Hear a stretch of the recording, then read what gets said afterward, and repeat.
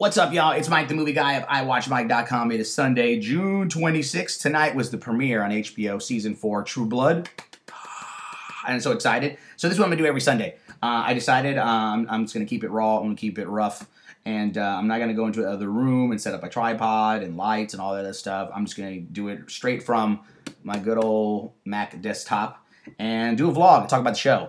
And just in case I'm lost, you guys can help me if I get confused during one of these shows. But basically, I just wanted to share and do a little quick vlog about the show and everything else. As you can tell, there's my notes on my Domino's pizza. I had Domino's. It was Domino's Sunday for True Blood. And so I wrote my notes on here. My girlfriend thought I was kind of crazy writing notes while I was watching the show. But I needed to remember all this stuff that I wanted to talk about. So spoilers. If you haven't watched the show, make sure you don't watch this vlog because I don't want to ruin it for you.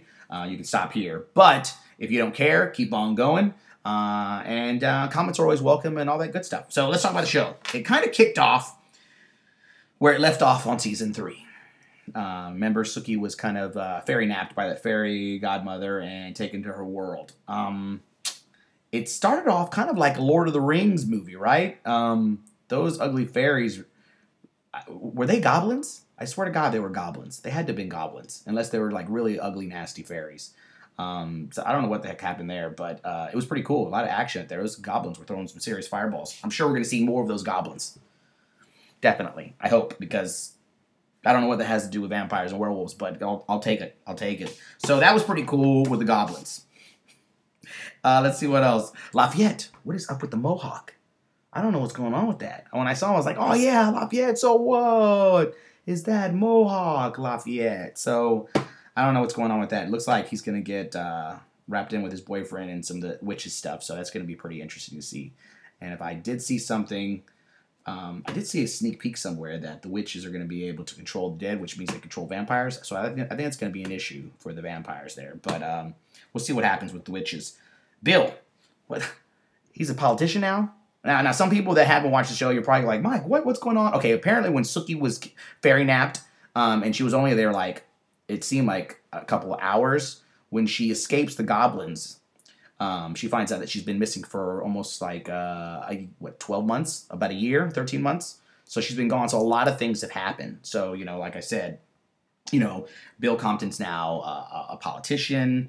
Let's see, Eric, still a pimp. I mean, Eric's... I didn't like Eric in the first 2 seasons, and then I started liking him because I started seeing that he was really a badass. And now he's just a pimp, man. So Eric, he's still doing his thing. I know every girl loves Eric. Let's see here. Tony. Yeah, people. She looks like she moved and became a UFC fighter and became a lesbian, which her girlfriend is pretty hot in the show. So I hope she stays with her. Yeah, at least she doesn't have those braids anymore. I can't do the braids. Tara never looked good with the braids, but now, yeah, she's a UFC fighter. Knocking bitches out. So that's going to be kind of interesting to see what goes on with her, because she seems like she's a tougher bitch now. Let's see here. Probably my favorite so far in episode 1, my favorite character is going to have to be, and I hope I see more of Mikey. Now, some of y'all probably like, Mikey, who's Mikey? Mikey was what? Arlene's baby. When she walks into the hotel and not the hotel, but the house, and baby's pulled off all the heads to the Barbie dolls, that's my kind of baby. So I hope I see more of Mikey in the show, because Mikey so far is my favorite. He's gonna be a little bad. I'm telling you, he's gonna be a pain in the ass. I hope so. So yeah, it's gonna be pretty interesting. Sam's still in there doing his shape-shifting stuff. It looks like he didn't kill his brother in season 3 when you pretty much thought that he got shot, but it looks like he just shot him in the ass. And I don't know what he's doing with Hoyt's mom. That's kind of weird, too. I don't know what's going on. Oh, Jess, the redhead vamp. Oh, she's hot. Hot. And Hoyt's still cool. So it looks like there's going to be some interesting stuff going on. And I rumor has it, you can watch on HBOGo.com. You can watch episode 2 already online. But I'm going to stay away from that, because I really want to watch it on Sunday with all my HBO TV people. I'm not going to go online and watch the show or anything like that. So that's pretty much it. With all my notes and everything else. Looks like it's going to be a great season. Comments are welcome. Anybody got any favorites? Who do you like? I mean, it's going to be a good show. A good season. I can't wait. And that's about pretty much it, really. So, anything else? Let me see. Did I leave anything out on my notes?